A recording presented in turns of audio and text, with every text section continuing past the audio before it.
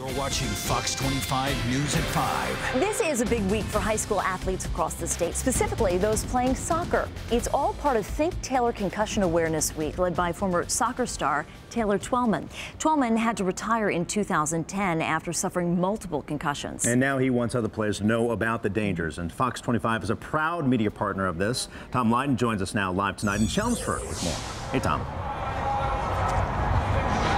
It's an absolutely beautiful night, the last night of summer, so we're happy to be here. And this is important, and the reason we're here is because it affects our kids. It affects their lives. Now more than ever, high school athletes have to be aware of the seriousness of head injuries. And Taylor will be making the rounds throughout the week, and he's here tonight. And as you can see behind me, a lot of orange as we raise awareness of concussion education.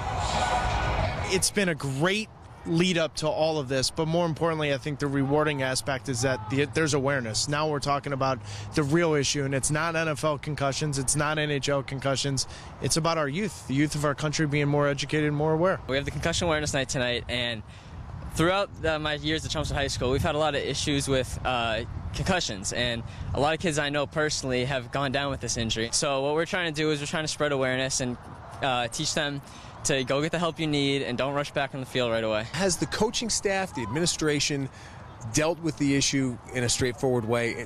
Do they tell you, listen, you can't mess around with concussions. If you feel like you get any sort of head injury, you got to let us know right away? We have had meetings about it just to let them know if anyone on the team is having a headache or any issues like that with their head, to let them know right away, because it could be potentially dangerous. You found that over the last couple of years, even kids at this age are a little bit more schooled? Yes, no doubt about it. Now, what's got me nervous is this scare factor. You know, parents want to have their kids quit sports. No.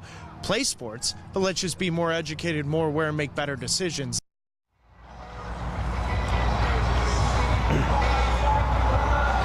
We invite you to be a part of Concussion Awareness Week. Take the ThinkTaylor pledge. The hashtag is TTPledge. And a reminder to parents and athletes of the 4 basics of concussions.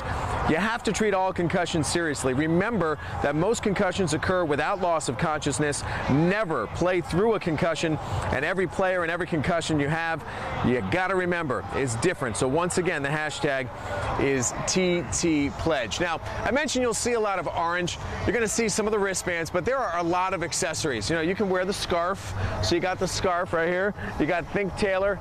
I want you to thank the Taylor Foundation all week. But that's the story here from Chelmsford. It's Chelmsford and Haverhill tonight.